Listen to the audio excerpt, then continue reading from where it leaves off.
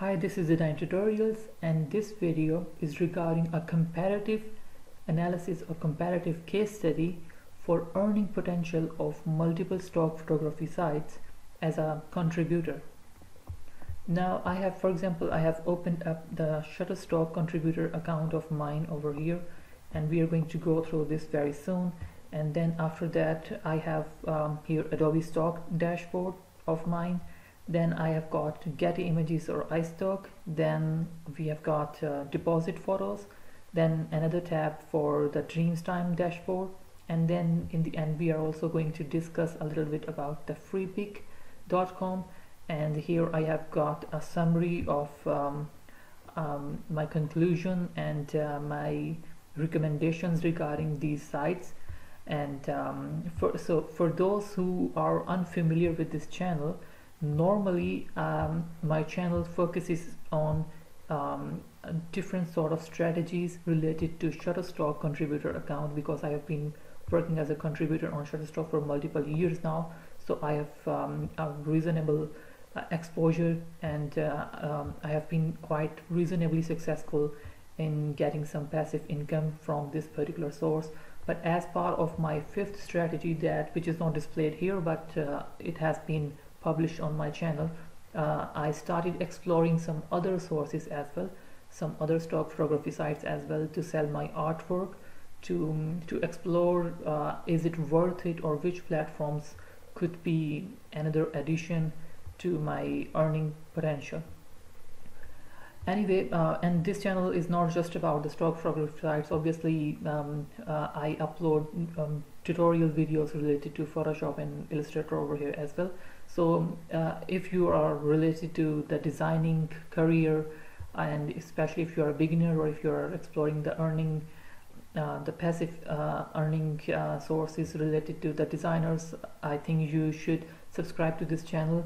And if you're interested in Shutterstock Contributor account, this is the channel for you. So do watch this playlist of mine, which is not available on this channel, and you will start from the case study passive income, and then you could go through these strategies one by one. Now coming back to our comparative analysis, so we are going to start with Shutterstock, obviously. So here is the earning summary of this year 2022, and we are here at the end of the September month. Now this month has been the best one so far in 2022, and I was able to secure $305. And here I would show you the earning summary here as well for the month of September 2022. So I made $305 with 724 downloads. Now for those who have been following my earning updates, monthly updates related to Shutterstock, they know that I set a target of achieving $200 per month. So I have made $2,000 so far in 9 months. So I'm sitting at a comfortable position regarding that target. So and I have a summary over here, so I will get back to this thing once again by the end. So keep watching this video till the end, so that I'm sure you are going to learn something really new and helpful regarding where you should invest your time and effort in, and which platforms are the ones that should be avoided if you rely on my particular case study. Moving on to our next candidate, which is Adobe stock. Now Adobe stock has been really impressive, and this is my second best, obviously after Shutterstock, because let me break the final verdict here already, which is that there is no comparison to Shutterstock. Shutterstock is the best so far. At least in my personal experience, although I have been working on it for a very long period, but still the number of downloads and the number of clients available over here are way more than any other platform. But still, Adobe stock is a really impressive second candidate in this list, and it has been quite impressive in giving me some extra income on top of my Shutterstock income. With the same designs, I'm selling the same designs here, Now this is very important that in Shutterstock I have got like my portfolio has about 600 plus designs. On the other hand, in Adobe Stock I have about close to 300 designs here. Now if we look at that, this year my earning with Adobe Stock has been $560, and if we compare it with Shutterstock, I made, on Shutterstock I made $2,000, and on Adobe Stock I made $560. But the difference is that here my portfolio is only 300, and even these 300 were the majority of these 300 were added during I think at the end of May or the start of May, something like that. So for that reason I have selected that particular period where I added this reasonable amount of portfolio designs in it, so that we could make some sort of a fair assessment of or we could test the water that how good is it or how bad is it.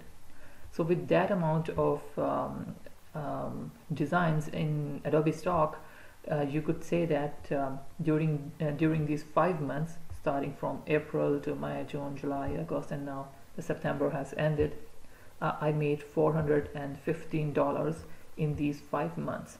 So this is this is still a good income, and it is pretty close to $70 per month, which is a good average and which is a reasonable addition to the average of Shutterstock here. So for example, if from here, if I'm getting 200 plus from Shutterstock, and then if Adobe Stock is giving me around $70 per month average, obviously, then it is something which cannot be ignored. Now moving on to our third candidate or third participant in this case study, which is Getty Images or iStock. Now in case of iStock, I was impressed by the potential of iStock, although the trend is not reliable so far. Obviously, if you will spend more time on it and if I will try to figure out about it more in detail in the future, then maybe I would be able to understand the pattern or what is working for iStock and what is not. But at the moment I was just testing if it's worth it or not.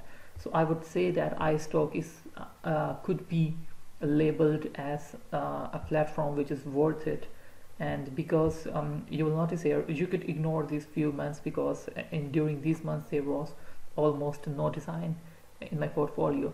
So this is the time when I started this comparative analysis, and I started this case study, that I decided that I would inject or upload some designs on multiple platforms to check which one among those are good as earning source and which ones are not worth my time. So this is the update here in their dashboard. It's very complicated to understand how much money was made in each month, and especially their earning summaries are delayed for about 20 days. So for example, the earning of September will be shared with us on close to 20th of October. So so in that way it's not good enough, but anyway, so this is the income. I will quickly show you that. For example, in the month of May I made around $34 or $35. Then in the month of June it was the best one, and I was able to cross about $66. Then it dropped down to $18 in July, and then August it went back up to about $35. So all these I will get to these numbers again in the summary, where you will be able to make better judgment about this. So I will only compare the data of these 4 months in case of iStock, because earlier there were no images in it, or hardly any images on this platform. So again, this is not very reliable because there is a lot of fluctuation. It's very difficult to make up some sort of an average here, but still these are just 4 months, and I'm really hopeful because of this month, because this particular month, the month of June, has shown me the potential of Getty Images. Moving on, so these 3 are the ones that I would highly recommend you if you are only working with Shutterstock, I will highly recommend you to start selling your artwork in on Adobe Stock and iStock as well, for sure. Now let's get to the other ones, the backbenchers. Now let's get to the DepositPhotos. Now DepositPhotos has been a disappointment in my case. Now you will notice that I uploaded about in the month of April. By the end of it, I uploaded about 99 designs in it to check it. There were some designs earlier as well, but those were too simply dead. Now by the end of September, now let's get to the September month.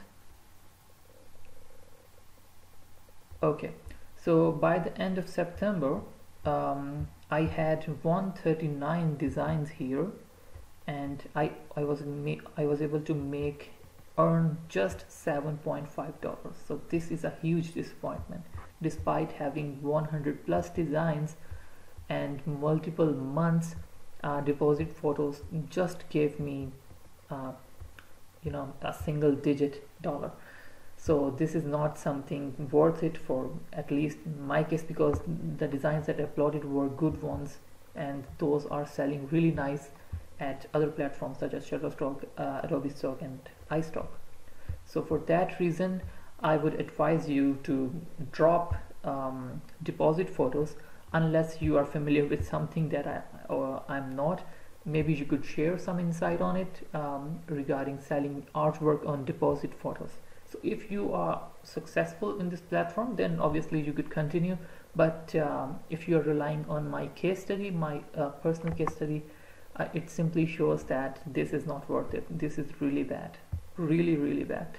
Even if it was like maybe $10 or even $15 per month, I would have considered it, but $7 in 5 months, that's really bad. So simply you could just drop the DepositPhotos. And I picked it because I read somewhere about this one, or maybe about Dreamstime, that it has a partnership with Google. So I thought maybe it's a good platform for selling, but no, a big no. Moving on to the Dreamstime, again another disappointment, in fact a bigger one. Here in this case, again for the year 2022 entire year, although I added the designs in the month of May, by the end of May, so still if you count, it would become like 5 months. I gave it 5 months to test how it goes, and the results are in front of you. It's just $4.50, okay, in 5 months. So it's not even $1 per month average, so it's really bad. So Dreamstime, again a big no. Maybe these two platforms, Dreamstime and DepositPhotos, maybe they are good for photographs, but at least for vector illustrations or icons or the digital artwork, these two platforms have not responded to my designs in a nice way. Okay, so I'm obviously going to drop these two platforms for sure in the future. Now, unless I come across some new information, or somehow I identify that I was making some mistake, otherwise I'm going to drop these two and I'm going to continue with these three. Those are Shutterstock, Adobe Stock and iStock. So as I mentioned earlier in the beginning of this video, I wanted to talk about the Freepik contributor account because I think many designers are familiar with Freepik website. They use it for some free downloading free designs and using those for some of their client work or some company's work. Anyway, as a contributor account, it's my personal opinion that the designers should not sell their artwork on Freepik unless Freepik has some sort of a payment or payout structure which gives out reasonable income. But at the moment it would be like selling your designs for pennies or maybe nothing, and that would simply saturate the market with free designs, and it might result in lowering the rates of the payout criteria even for the other websites, because then the other websites will start reducing their rates too, because of websites like Freepik. So for that reason, I would advise you not to sell your artwork in Freepik, but again, it's your choice, and I'm simply relying on, I did not experience this by myself, but I'm relying on the case studies that were shared on YouTube by other designers who checked out Freepik.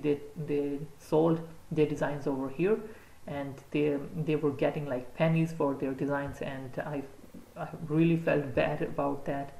So this is not a good idea for designers. So I would advise you not to sell your work on websites like Freepik for sure.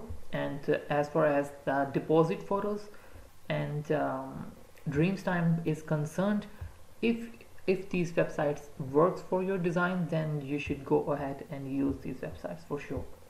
In my case, I'm not going to proceed because my designs are not selling over here. But if yours get sell, then go ahead. But for Freepik, it's a no for everybody. Okay. Although it's a good website, obviously it's a good support website for beginners, but the experienced designers should not sell their good work over here. Now let's get to the summary. Like I mentioned earlier, so here is the case study earning comparison during the year 2022. Now like I mentioned, for the Shutterstock, I had this is important, this context is important, that my portfolio was in case of Shutterstock, my portfolio is 600 plus images or designs here, and if for the 9 months of this year I made $2,027 dollars, and my average for Shutterstock has been 225 so far in this year 2022. Now let's get to the Adobe Stock. In Adobe Stock, I had 290 plus designs, and during the last 6 months I made $415 dollars, and my average is 69, or let's call it 70. Then in case of iStock or Getty images, I had 200 designs here, and for the last 4 months I made $153, so average is $38, a monthly average. Okay, these averages are per month. Then for DepositPhotos, I had 130 images, and in the last 5 months I only made $7.5, and the average is $1.5, so a big no. And finally, the Dreamstime, 100 images, 5 months, and only $4.5, so this is not even a single dollar per month, it's $0.9 for each month. So this is a complete summary of the 5 stock photography sites that I have talked about, and shared my earning summary with you guys.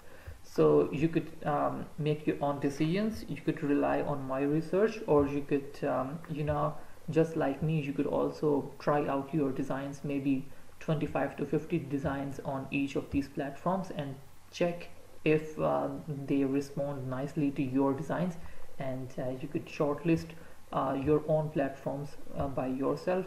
But if you are selling digital artwork, you could also simply rely on my case study, and you could start with these 3, and I'm 100% sure that these 3 would treat you nicely too.